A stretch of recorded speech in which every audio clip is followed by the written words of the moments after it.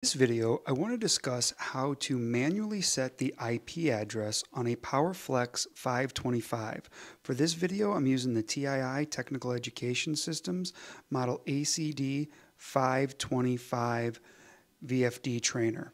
So we're going to go ahead and go into the menu here, and then we're going to escape over and change this to C. Then the first step in doing this is to hit enter. We're going to go up to 128, hit enter. It's set to option 2, which is the boot P, which means that it can be set using the boot program that Rockwell Automation provides. So in this case, we're going to bring this down to 1, hit select. This will mean that you can manually set it through the parameters. So we'll hit enter here, we'll escape, and then we need to manually put the address in. So we'll go to the first one, which is 129, select enter. Then this will be the last 3 digits of the IP address. So we're going to scroll down here and put this to 192.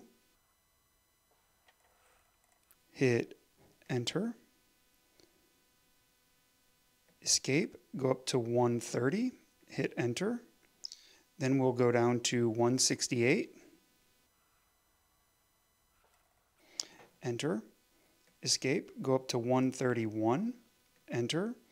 We'll add this as a 1 here, enter, escape, go up to 132, enter, and I'm going to set this to 35.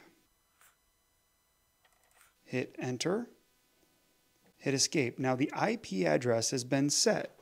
So the next thing we need to do is to set up the subnet.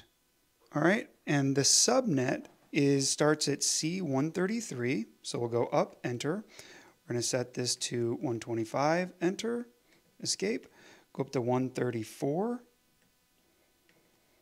enter. Go down to 125, enter that, escape. Go up to 135, hit enter. Go up to 125 here, hit enter. Hit escape, go up to 136, enter. And I'm going to leave this at 0, just confirming that it is at 0, so the submask matches what I have on my IP address.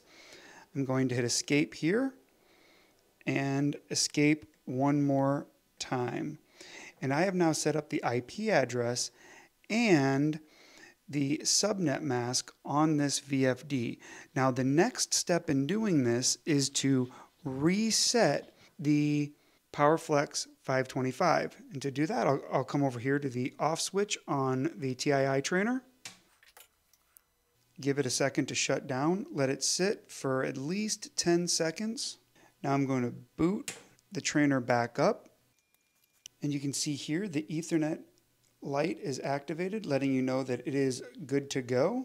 Now it's time to go and see if it is being picked up and seen in RS Links.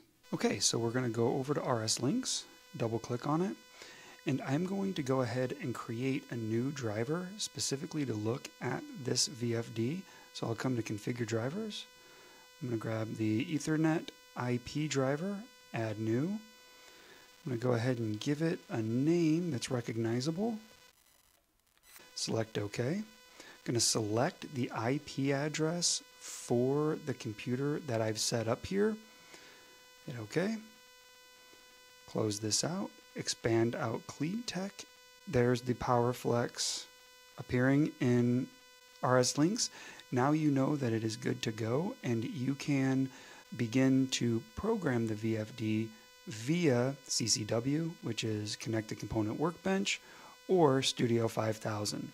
If you're interested in learning more about RS Links, I created a course for SolisPLCs, which I will link in the bottom, that walks you through networking all different type of industrial equipment. All right, again, thanks for watching, and if you enjoyed the video, please hit the like and subscribe button.